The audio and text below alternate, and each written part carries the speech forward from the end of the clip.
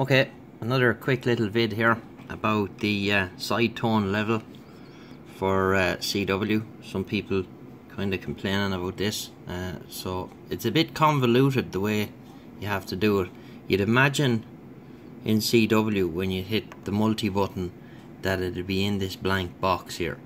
This is what leads me to believe that they forgot about it and you have to go the other way, which is a little bit convoluted, but I couldn't even remember how to do it earlier. So basically in CW menu here, I get my little pen, edit set,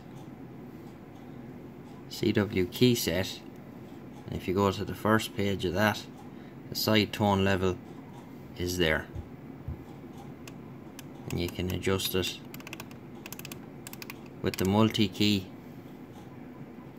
or you can adjust it on the screen. It's at 50, so I'll put it back there. I don't know, can you do it with the VFO? Yeah, you can do it with the VFO as well, it's faster.